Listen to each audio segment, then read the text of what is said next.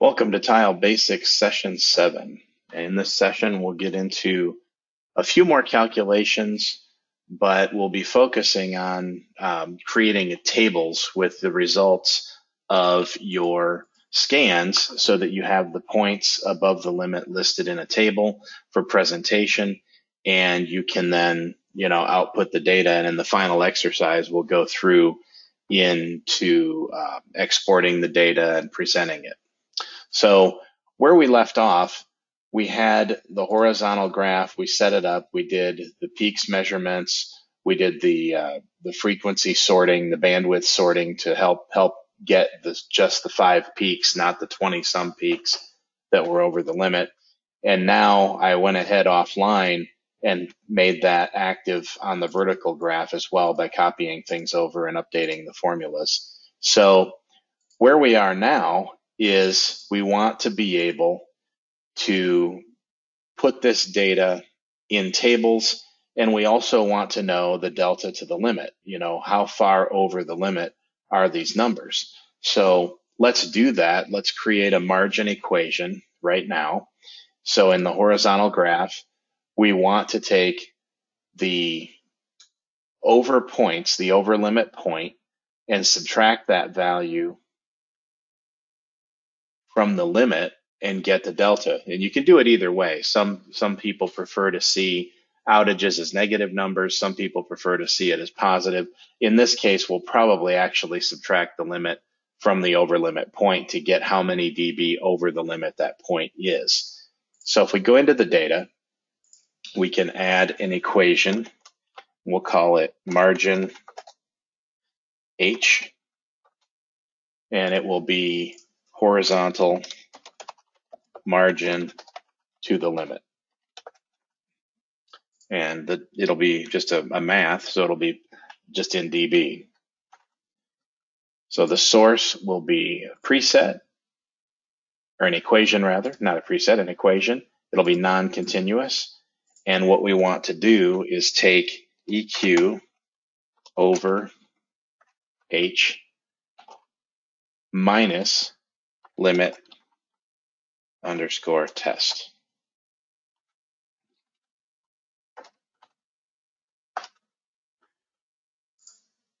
Hit OK. And when we evaluate, we get the points and the amount, basically the total magnitude or dB over the limit that they are. And they're prepped so that we could actually put them in a table. We can go ahead and just copy this, do a copy and paste, and very rapidly create the vertical margin as well by just going into the equation, putting in a V, and just saying vertical margin to the limit. Okay. So there we have the data, and we have the delta from the limit to the peak of these points.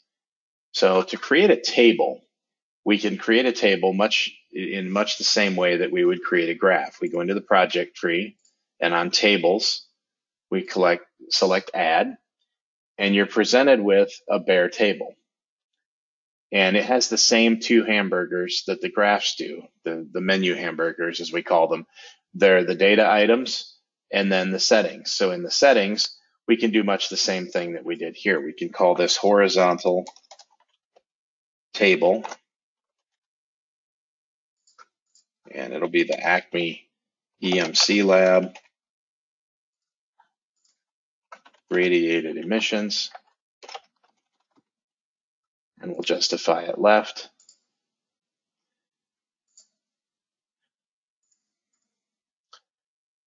There. So now we can take the data, and this is where things get interesting. So when you put data into a table, it really depends on what you want to see. So certainly we want to see any of the over limit points, okay? And we certainly want to see the limit, right? But what you want to see beyond that, we can put the margin in, and then in some more comprehensive reports, certain standards will require you to show the raw data and all the corrections, for the losses, the antenna, and everything else. so that you have a full accounting of, comparing what came out of the instrument to the final number. So it can actually be actively checked by an auditor. So in order to do that here, we can actually import, stick the raw data in, as well as the antenna, the path loss factor, and the antenna factor. We can put all of this in the table, and when we hit OK, we're presented with all these numbers. Now, there's a couple of things that may jump out at you right away. One is the sheer number of data. We only have 5 points, so why do we have all of this data? Well, I'd like to show you in the properties, there's a selector here, a selection called Show All. And what the Show All does, the Show All will tell the table to show every piece of data in that element. So when you set up a table, you want to set up so that the initial element, the first element, is what would call the key data. So if you've ever done anything in Microsoft Access or any database, there's a key data element. In this case, for this table, the over H is the key data. Those 5 points over the limit that we found, those are the key data. So we want to show all of those. All of the other items in this list, we don't want to show them all. We want to show them only where there's over data. So if we uncheck all of these shows, as I'm doing right now, and hit OK, the table condenses down to just where there's over limit points, there's the test limit, there's the margin, there's the raw data, the cable loss, and the antenna. It's all there in one table. The other thing that sticks out that you may not like in the table is when you first set this up, you literally get the actual data item names. Well, much like in the graphs, you can go into these first description and second description boxes and you can change that. So what we can do is say over limit, and in the second description, you can actually put the units of measure. So in this case, those points are dB microvolt per meter. Do a capital V per meter.